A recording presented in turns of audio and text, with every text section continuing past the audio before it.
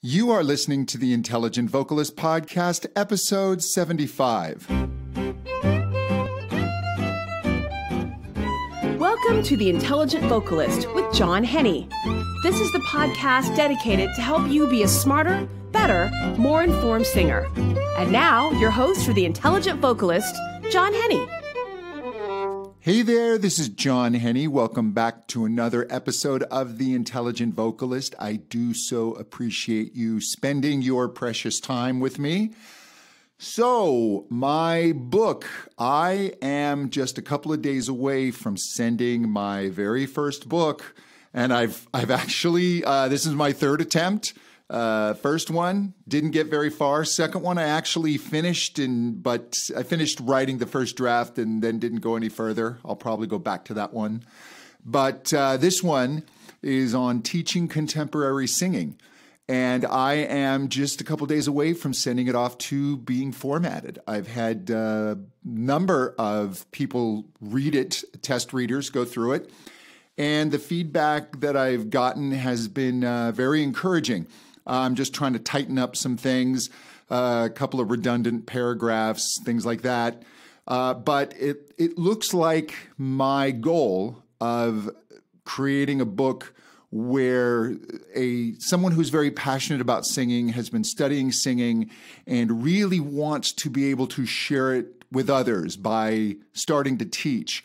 My goal of creating a guidebook looks like I've gotten pretty close, reasonably close, as close as you can get with a book. And I'm creating some online supplemental materials with some extra videos and downloads to help people absorb the material. There's a lot in there. I really worked hard to try and make it easy to understand, or at least as easy as possible. And I think I've done that to an extent. So I'm getting really, really excited. Should have it back within about a week and a half, and getting ready to launch. I was hoping to get it sooner, but some of the feedback I got, and I appreciate some of the critical feedback. I really do. Not as much fun to read as the positive, but I do appreciate it. And some of the critical pointed out, hey, this is a little meandering here, a little confusing here. So I took the opportunity to clean that up, as well as get some illustrations for the book and the supplemental materials. I don't want the book full of illustrations, because you can certainly do that and fill it with all kinds of scale patterns. And I'm putting that on a website component just because most people are going to get this on Kindle. And images just don't work all that well in Kindle. So I'm going to have like teaching scales and things available as downloads so people can print them out and sit with their piano and study those and figure them out. But it's really fascinating what's happened in publishing. Everybody's very aware of the revolution that's happened in music, starting with Napster and LimeWire and now Spotify, etc. That's just blown open the doors to anybody who wants to create content and get it out there. And it's happening in the movie industry. Obviously, movies are much more expensive to create, but there are better and better cameras that cost less and less money. And now there are content creators like Netflix and Amazon, and they've really kind of taken the legs out of the traditional Hollywood studios, the traditional gatekeepers. And what's been going on a little more quietly is what Amazon has done in the publishing space with not just the Kindle, but also with their Create Space. I think they've recently changed the name, but Create Space is their service where you can upload your book file and Amazon will list it on their site and just print it on demand and ship it off for you. You don't have to do anything. And you get worldwide distribution, and Amazon essentially becomes your publisher. So the gatekeepers of publishing have dissolved. I mean, if you're writing the next Twilight or you're a very famous author, then yeah, traditional publishing obviously has its benefits, just like being on a major label does. But for some of you that feel like you have a book within you, there are no more excuses. I mean, your publisher is you. It's there and it's available to you. little bit of a learning curve. I'm going through it. I've been sharing what I'm going through a bit with my email list. And speaking of, if you're interested in kind of following my journeys, my basic thought dumps between these podcasts, go to johnhenny.com and sign up for my email list. You'll see the little forms there peppered throughout my website. And I've also got blogs there, and you can listen to back episodes of the podcast. I've got transcriptions of most of the episodes there. If you kind of like reading through what I'm talking about, you can search for different topics, etc. But it's just amazing the time we are living in. And I keep saying I think we're in the golden age of technology. This little brief moment where it really is a helpful force in our lives before it turns around and destroys us all. And if you are following anything that's going on with artificial intelligence, there is reason to be worried about what's coming down the pike. But for now, the Terminators are not hunting us, so technology is a good thing. I mean, I'm able to put out my teaching courses. When I first got started teaching, the only way to do that, it would be to, record and produce packs of DVDs or compact discs. And now I have a whole system that just basically holds all my videos, and people can sign up, and it's all delivered automatically. It really is kind of thrilling, and it's really fun for me. I've really got a passion for content creation, so I'm really happy. And yes, I will be letting you know how to get my book very, very soon. I plan on having some specials where you can get it extremely inexpensive. Some people have said this would be a great book for singers to read as well. That's not my intended audience. It really is for those looking to teach, but you'll learn a lot about the voice in the process. So jumping to today's topic, do you have what it takes? That's such a loaded question, and it's one I get asked often. As a voice teacher, I will have people come in, and I'll have worked with them for 5 minutes, and they'll say, do I have what it takes? Am I wasting my time? And I tell people, well, first of all, you're never wasting your time. If singing is never more than just a passion for you or a journey into learning something new and gaining a new skill, how could that ever be wasting your time? Now, if you are looking to become the next pop star, some superstar, then that's a very, very different question. But that's also one that's extremely hard to answer, because part of this whole journey of becoming an artist and becoming famous is a matter of certain dominoes falling into place. Luck is really a part of this. And yes, the harder you work, the luckier you will get. But I always go back to an interview I saw on television with one of the very first supermodels. Her name was Lauren Hutton, I believe.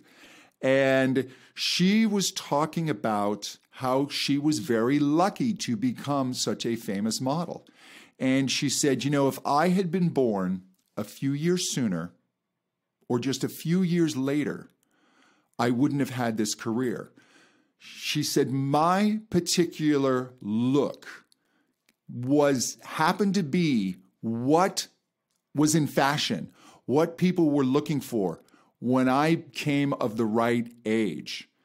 And there's really nothing you can do about that. There are certain factors that are out of your control that have to do with luck. The guitarist of the Police, Andy Summer, he wrote a book called One Train Later. And the title referred to the fact that he was a struggling musician. He had moved to Los Angeles. And now that I'm telling this, I think I've told this on a podcast before, but it bears repeating because this is really important. But he had moved back to the UK, and he was doing some random gigs there. And he got on a train, and he met, I believe it was the drummer, Stuart Copeland of the Police. It was either Stuart or Sting. And they just happened to be looking for a guitarist to form their trio that became the Police. And he said, if I had taken one train later, this never would have happened for me. And that's something that he simply could not control. The career gods had to be smiling down on him. However, that does not mean he would not have had a satisfying career in music, or it would not have taken away any of the passion that he has for music and his ability to create and connect with people. He just may not have done it with a bigger audience or as big of an audience. However, if he had taken One Train Later, who knows? Well, I can't imagine he could have been in a group bigger than the Police at the time, but he could have met somebody else. Maybe he would have got into Duran Duran. Who knows? But there is always that luck element in it. And you can't get obsessed with that. All you can do is focus on being the best singer you can be, the best musician you can be, the best songwriter you can be, and just really put your heart and soul into that, and learning to eliminate fear of judgment, fear of criticism, and get your stuff out there. This book, as I can feel a little bit of fear creeping in as I'm going over my last little edits, and part of me doesn't want to let go. Because you see, right now, the book, a small group of people have read it. I've gotten some good feedback. And so in my mind, in my experience, the book so far has been a success. But the people who have read it are people who know me on some level. Maybe not personally, but they're members of my email list, and they've kind of been warmed up to me. But when I put it out there into the cold, cruel world, there's going to be a different level of judgment. And quite frankly, I know that some bad reviews are coming. And also, I know that you actually need a few bad reviews so that the good reviews look legitimate. I mean, if you look at a book and it has nothing but good reviews, it seems suspect. But I also know that it's a little tough when you read those. And so I'm just getting myself mentally prepared and getting over that fear of criticism. And that's something that you need to get over as well as an artist. So this idea of, do you have what it takes? Nobody can really answer that, because when you put your music out, even though there may be those, even in the industry, that may tell you you don't have what it takes, it's up to the audience to decide. How many great artists? I mean, I just recently saw Bohemian Rhapsody and also just watched the new A Star Is Born. And the theme of both was Lady Gaga pushing against an industry, telling her that she didn't have the look, she didn't have what it takes. And of course, in the movie, I'm not spoiling anything, she does have what it takes. Bohemian Rhapsody, Queen trying to release that song and being told that radio won't play this, and the song is a disaster. And it's now one of the most beloved songs of all time. It was a huge, huge hit. I remember hearing that come on the radio as a kid and just having my mind blown. I just instantly loved the song. But on paper, there's nothing about that song that should have made it successful. And I believe those in the record industry that told Queen releasing the song as a single, they were right based on prior experience. That's all they had to go on. Now, Queen had this vision that they could go beyond what had occurred before and create this success. But that song could have just as easily sank like a stone and no one would have remembered it. And certainly every amazing visionary artist has had works that they put out that just bomb, that go nowhere. Steven Spielberg has had movies that don't do well. Queen had singles that didn't do as well. In their later years, they didn't sell as well in the U.S. And some of that had to do with, I think, some attitudes towards Freddie's changing persona. But that's a whole different discussion. But every artist experiences failure. You can't know until you put it out there. And ultimately, criticism is only people judging you by what's come before, not what is to be, and you can't know what is to be. You just have to be true to yourself. Now, if you're getting the same consistent feedback, same criticisms, you may just want to stop and really look at what's going on. There were a couple of things in my book where the same criticism popped up few times. Not everyone, but enough where I went, you know what? I need to stop and I need to go back and take a second look at this and make some adjustments. So all feedback is good, but it is never the final word. And the very stuff where I got some criticism, there were a couple of people who really liked that part of the book. But as I just looked at it with new eyes, gave myself a break from the book for a few days and came back to it, I decided that the critics were right. And I needed to make some adjustments. But there were other criticisms where I looked and thought, no, I'm going to stay with that. That works for me, and I believe in that. However, I'm not going to truly know if this book has hit the mark until it gets out there. And if the book does bomb, I can tell you I won't be ecstatically happy. However, I will learn from it, and I will take those critical reviews, and I will go through them and see if there's merit in there. And then when I write my next book, because now that I'm doing it once, it's kind of addicting. I'm going to do it again. I am going to pay attention to what maybe went wrong with the first and how I can do the second better. And that's all we can do. So this question of, do you have what it takes? I don't know. You don't know. But you have to put it out there. You have to get over the fear. You have to get over the resistance. And you just have to let the public decide. It's ultimately up to them.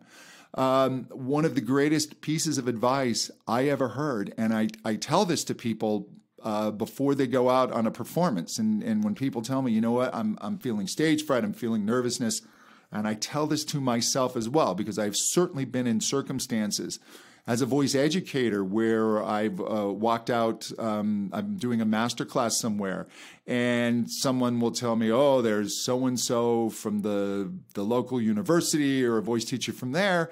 And my brain starts to worry about, oh my gosh, am I going to be judged? And you go into the self-criticism. And so I have to stop. And I tell myself, or actually, what I do is I give the audience permission to not like me. It is okay for you to not like anything that I'm saying, because it's your right. And I acknowledge it's your right, and I'm not going to worry about that. I'm just going to go out and do what I do, and you have the right to like it or not like it. And when you let go of trying to control something you can't control, there's a lot of freedom in that. And if you are coming to voice just for the sheer joy of it, just to explore, to see what you are maybe capable of, then there's even less of a hurdle. Do you have what it takes? My gosh, everybody has what it takes. Do you have something to say? Is there something you want to express? Just today, I was listening to Dire Straits and Sultans of Swing and Mark Knopfler, just an amazingly expressive guitarist. But as a vocal technician, there's not much there. He doesn't have these soaring high notes or this wonderful pleasing tone or spinning vibrato or all of these things that we voice teachers obsess over. But my gosh, he's wonderful in that song because he perfectly expresses what he wants to say. And he built the song around his vocal style. So he has what it takes. Now, if he wanted to audition for the Metropolitan Opera, he doesn't have what it takes. But in what he created, he absolutely does. And if you just want to sing at your daughter's wedding or go to karaoke with friends and feel a little more confident, then absolutely.